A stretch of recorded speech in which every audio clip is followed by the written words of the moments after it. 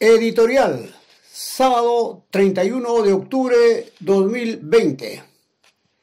Cabanistas Más Unidos en estos 119 años.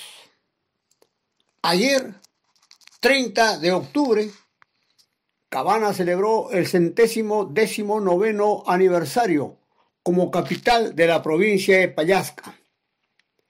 Con este motivo, el proyecto cultural Cantabria y su revista radial Mirando Nuestro Perú expresan a los coterráneos radicados en la patria chica y en diferentes lugares del Perú y del mundo su afectuoso saludo. En estos 119 años como capital, los festejos han sido totalmente diferentes a los años anteriores. Obviamente, la pandemia del nuevo coronavirus lo ha impedido. A pesar de todo, el amor por nuestra tierra no ha quedado relegado.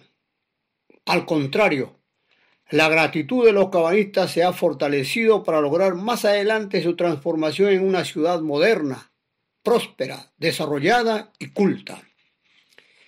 En esta importante fecha para Cabana, las reflexiones de sus hijos, asimismo, han servido para mantenernos unidos, para recordar el ejemplo de los grandes hombres y mujeres que nos precedieron y que contribuyeron a forjar nuestra identidad como cabanistas. Además, nos ha permitido hacer un alto para analizar los logros, desaciertos, carencias y los muchos desafíos que aún tiene Cabana como capital de la provincia de Pallasca.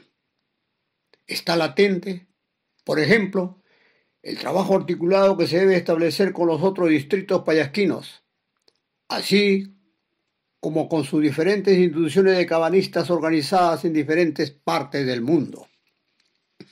Una serenata de aniversario y una ceremonia protocolar en el día central han sido las dos actividades destacadas de esta fecha. La participación de los pobladores, que le dan vida a Cabana, ha quedado relegada. La tecnología de la información y comunicación, de uso apropiado en estas circunstancias, no se la supo aprovechar. Los responsables tendrán sus propios motivos para justificar su omisión. A pesar de todos los inconvenientes para realzar esta efeméride, los cabanistas siempre estaremos unidos, atentos a la problemática de nuestra tierra y prestos a brindar nuestra colaboración.